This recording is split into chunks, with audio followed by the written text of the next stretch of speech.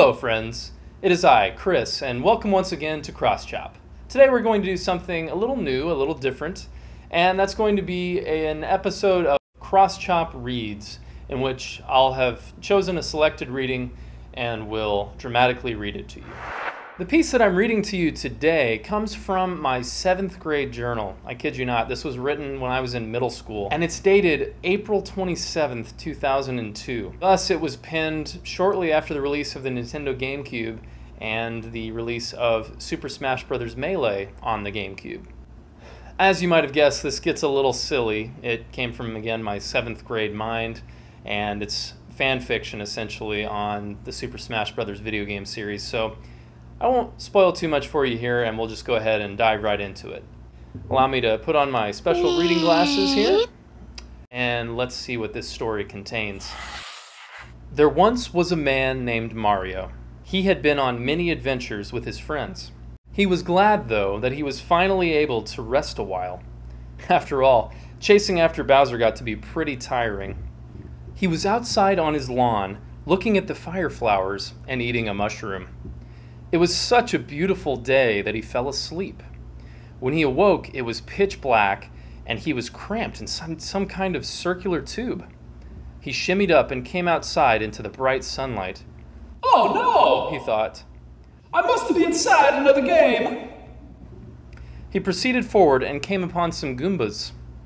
Goombas were faithful guards to the Mushroom Kingdom gone bad. They weren't very bright, and all Mario had to do was jump on their heads and flatten them. Suddenly, a small purple and white capsule fell from the sky out of nowhere. He picked it up and threw it at an approaching Koopa paratrooper, which naturally tucked into its shell. The capsule broke and out came a super mushroom. Mario ate this and became supersized. It wore off after a while, of course. Mario kept on going, fighting off more fiends until he reached a kind of plateau where Toad, one of Mario's friends, was running back and forth shouting, "Yoshis are everywhere!" All of a sudden, Yoshis, large dinosaur creatures, started falling out of the sky. Mario grabbed them and threw them so far they were knocked out. He kept on going until he reached a flag and some checkered tile. As soon as he touched the line, he was transported to the top of Princess Peach's castle. Princess Peach was one of Mario's friends who had been captured many times in the past by Bowser. Bowser is a huge dinosaur turtle with horns and spikes all over him and breathes fire. Anyway, Mario was on a part of the roof of the castle when suddenly Princess Peach and Mario's brother Luigi jumped over the castle's topmost turret. They landed and said, "Sorry, Mario, but now we're going to have to beat you up." They jumped again and came at him in attack form. Mario rolled and dodged these. He shot 2 fireballs and he hit both of them. Peach countered with a tennis racket and Luigi shot one of his own fireballs. Mario felt the pain of the racket, then the heat of the fire. Just as they were about to hit him again, he ducked and they went over him. He kicked back as hard as he could. His feet connected and hit Luigi in the backside.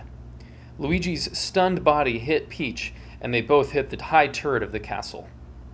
They ricocheted and went flying. They recovered just as they were going over the edge of the castle and jumped in midair back onto the edge. Bruised and battered, they walked back up to Mario and said, "Sorry, but now it's our turn." Interesting how they say sorry for everything. It was a face-off. Everything was tense. Suddenly, Luigi jumped sideways with his head outstretched straight at Mario, and Peach reared back a golf club. Mario focused his energy into the heel of his hand and released it.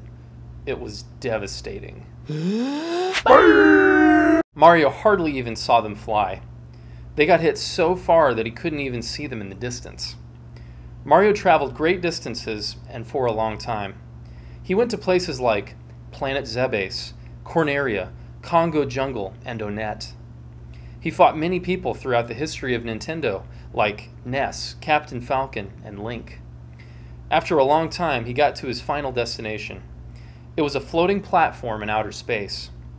When he got there, Bowser, extra large, was there too. Die, Mario! roared Bowser, and he charged.